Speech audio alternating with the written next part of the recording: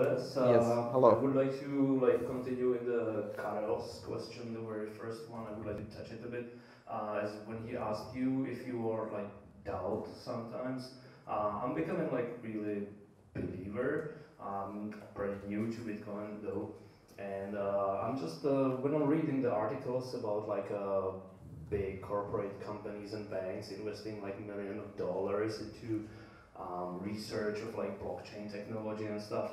But what do you think about why should they adopt a currency which a 65% is already out there between the people, where early adopters have plenty of that, and what makes them to stick with Bitcoin and not to make their own currencies and Nothing. Banks cannot adopt Bitcoin. They cannot adopt Bitcoin. Bitcoin is the poison pill of global finance. Bitcoin is the pill you cannot swallow, because Bitcoin is global, is borderless, is not controlled, is peer-to-peer, is censorship-proof, and none of the financial world can allow any of that. And therefore, they can't do it, because if they are banks, they are institutionally trapped in a regulatory system that they built as a castle around them to prevent competition, and in which they are now prisoners in their own castle and can't leave, because they cannot go outside of regulation. The same thing that prevented competition for 50 years is now their prison. And so they cannot do Bitcoin until they have to, because everyone's doing it. Maybe, or maybe not. And they will build. They say, great, so we heard about this very interesting open, decentralized, peer-to-peer, borderless, uncontrolled, censorship-resistant currency. We would like to create one just like it, only not open, not borderless, not peer-to-peer, not decentralized, not censorship-proof, and controlled by us.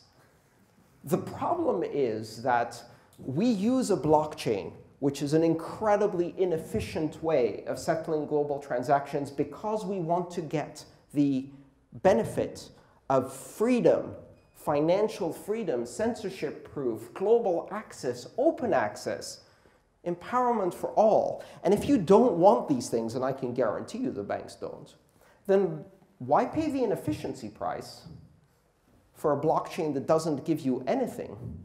Because it's no longer immutable if you're doing signing. It's no longer unforgeable if you're doing signing. It's a giant honeypot.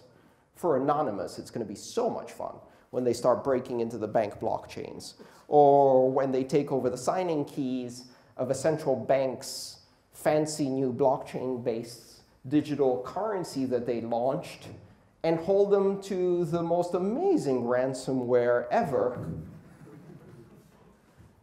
We have your country.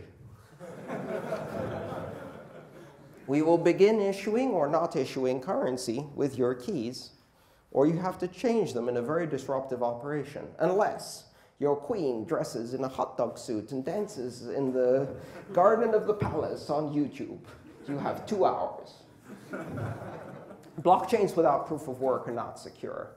And so I have this free advice for the banks. Purchase and install Microsoft SQL Data Center Edition, so it's scalable. Make one of the fields a hash pointer to the previous field, and one of the fields the digital signature of the proof of authority. That's not a blockchain, but it's a hell of a lot more efficient and does everything you want to do, which is signing instead of mining, and chains of transactions with hashes right there.